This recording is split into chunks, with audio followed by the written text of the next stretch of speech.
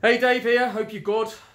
Subscribe to The Imperfect Individual if you like my content. I'm going to quickly just talk to you about information and what we can do to remove ourselves from the information war, or to limit ourselves as much as possible the amount of information that we consume and absorb. Because not only is it unhealthy for us, after years really of attack via information from various sources, we are in the middle of the information war after all.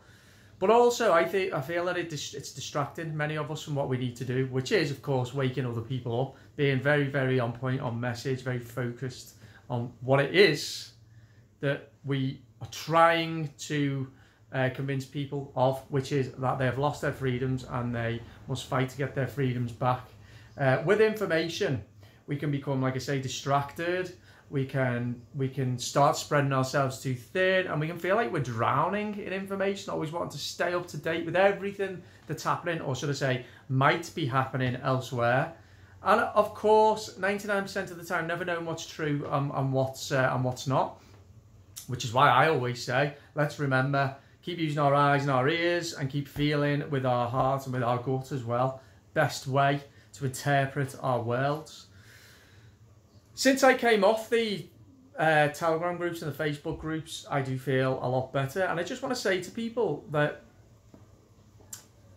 just from my own perspective, in the one Telegram group that I am still in, which is of course my own, and the couple of WhatsApp groups that I'm in with other local freedom fighters, I am privy to enough information to make me feel that I'm in some way just staying up to date with what the general picture is, without it psychologically and emotionally damaging me. There are in all of the groups, I think there's always a way to stay up to date, because there are always people who will post things to ensure that everyone is kept up to date. But if we can just limit, maybe just to one group, just one source of information, so that we can focus our attention, our resources and our energies into our own well-being, our own mental strength, our own kind of like fortitude, and also enable us to focus those energies and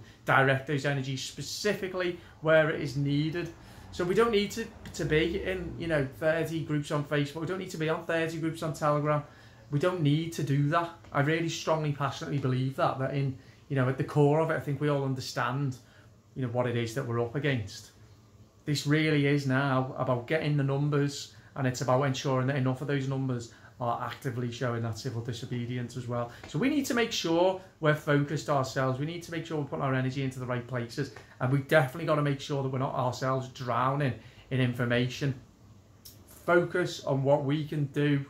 Focus our resources as specifically as possible, and just limit that information. So that's my own perception, my own take on how things have improved for me since I've removed myself completely from Facebook and from all but one Telegram group and one WhatsApp group as well. So let me know what you think of this. I do feel that it would be of benefit to many people if they can just kind of like tear themselves away a little bit from because it's this never-ending cycle, it's never-ending hamster's wheel of it's just information all the time, never stops. We've got to realise the damage that may be doing to us and to our movement. So okay, don't forget to subscribe. Like I say, hope you're all good. I'll be back tomorrow. Have a great day. Bye bye.